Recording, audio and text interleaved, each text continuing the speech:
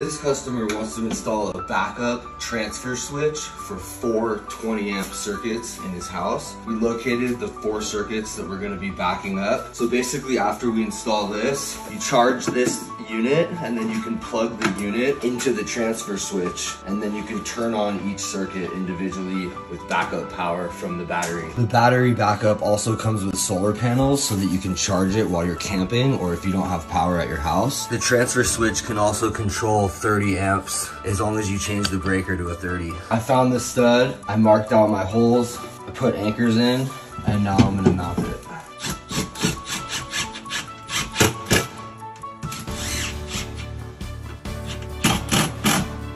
Transfer switch mounted.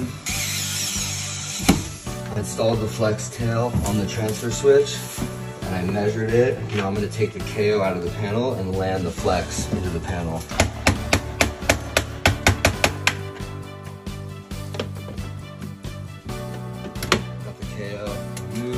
Now I'm going to cut a hole with my drywall saw and run my flex in the wall into the KO. So after cutting the hole, now I'm just going to feed the wire in.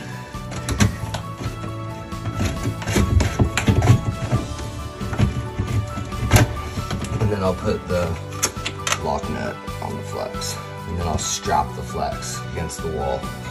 I put some caulking where the flex entered the wall. I connected the outlet that's gonna feed the transfer switch from the battery backup. Now each breaker has 2 wires. One of them is a feed to the transfer switch, which is the red from the breaker, and then the black goes to the device, which is the load to the device. So I did this for the fridge, and now I'm gonna do the rest for the bedroom and the router. So I finished wiring all 4 of the breakers. They are going to be controlled by the transfer switch, and now I can put the panel cover back on. I finished installing the panel cover. I labeled each breaker on the transfer switch, so now when the power to the house goes out, he can plug the battery backup into the transfer switch, and then he can flip each breaker to generator mode, and now the battery backup is going to be controlling that circuit. So now I have the battery backup controlling all 4 circuits in the house. And that's your end result